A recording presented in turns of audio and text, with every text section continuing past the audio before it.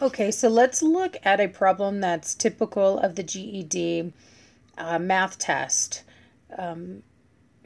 I wouldn't be the least bit surprised if you had something that relates to this problem on there, not necessarily this shape or finding the area, but you'll definitely have to do this skill. What is that? And that is the skill to utilize formulas to find out geometric facts.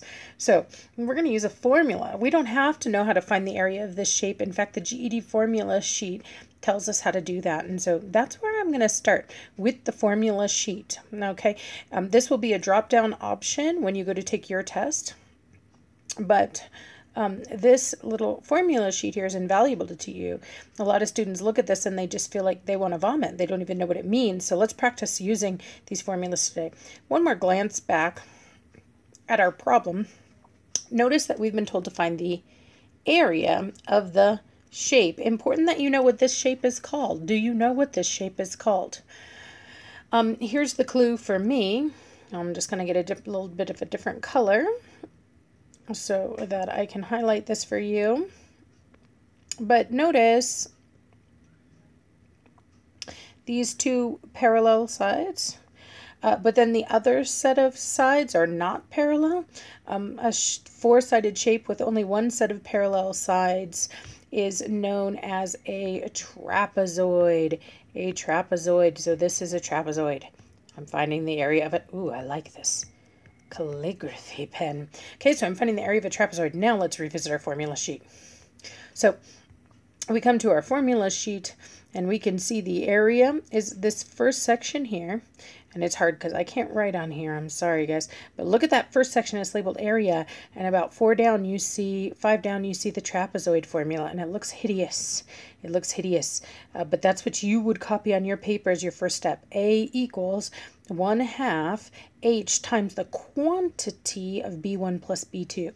So before you cry, let me write that down on my paper as my first step. And then I'm going to explain it to you. So A equals 1/2 of h times the quantity of B1 plus B2. So what is this sucker telling me? It's telling me to find area. I need to take half of the h's for height and multiply that by what I would get if I added together the two base measurements. You're wondering, what is a base? Well, those are those parallel sides, okay? Let's go ahead and plug into this formula. So area is the thing I'm looking for. Whenever something's a mystery, it remains a letter. I keep my equal sign, I keep my numbers. But half is actually something I know. It's not a mystery anymore, not half, I'm sorry, h. The height is always coming off perpendicular at a right angle. See this little right angle thing? That's how I know that this 15 is the height. So I'm going to put in 15 where I once saw h. Now, really super important that you know what this 1/2 and this 15 are doing. See how they were shoved together like this? When two numbers are shoved together with nothing in between them, they're multiplying. So let's use parentheses around the 15 to tell me that that sucker is multiplying. Okay, now you have to be very careful that you don't lose any symbols you had before. So my parentheses from before up top need to stay. So does my plus sign. But I know my B1 and my B2. A lot of students think that B1 is something to do. No, when you have these little bottom numbers down here that are below, those are known as subscript. They mean like first, second, third, fourth. It's not telling me to do anything to the B. It's just telling me first base, second base. So you might wonder which one of these is first base and which one of these is second. It doesn't matter, okay? I don't care if you call 13 the first base and 29 the second or vice versa. You'll get the same thing when you add them. So now I've plugged in everything to my formula. And if you wanted to, you could just pick up a calculator and plug that entire expression in. Your GED calculator can totally handle it. But I am going to simplify it myself using, as always, when you have more than one operation going on, you need to use the order of operations. So let me grab up my black pen again. Okay, and let's go ahead and take a look at this.